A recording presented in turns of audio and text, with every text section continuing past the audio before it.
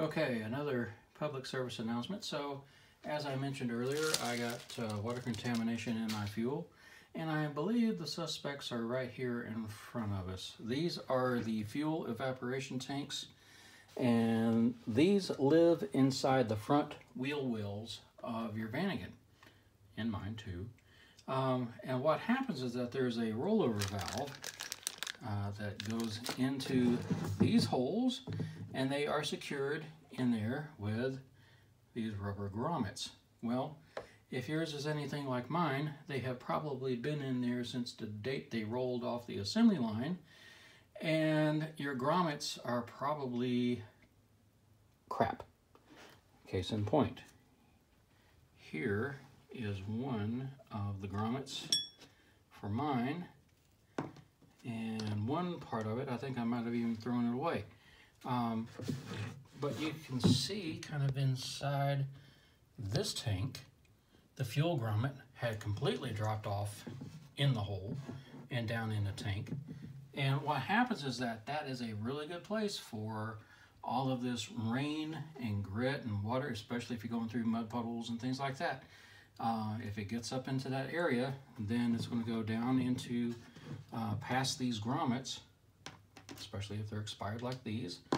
And what will happen is that they will go down these tubes and down into your gas tank.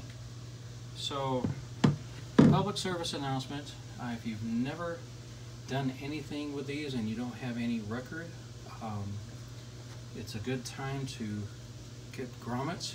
So these are rubber grommets. Then you've got the rollover valves. There's the part number. I got these from Vanagon.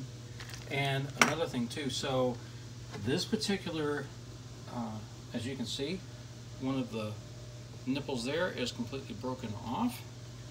So Vanagon has new tanks, new plastic tanks with new nipples. I've still got to take the protective stuff off of this one. But this one is going on the right-hand side. And that's it. So if you've not done anything with your fuel evaporation tanks, again, it's one of those items that's probably out of sight, out of mind. Might be a good idea to go ahead and get some grommets. From what I understand, these, the original float valve, this particular piece right here that goes onto the evaporation tube, that's prone to break if you try to put these in like this. So it'd be good to go ahead and get some new valves rather than risking breaking yours. All right, that's it. On to the next one.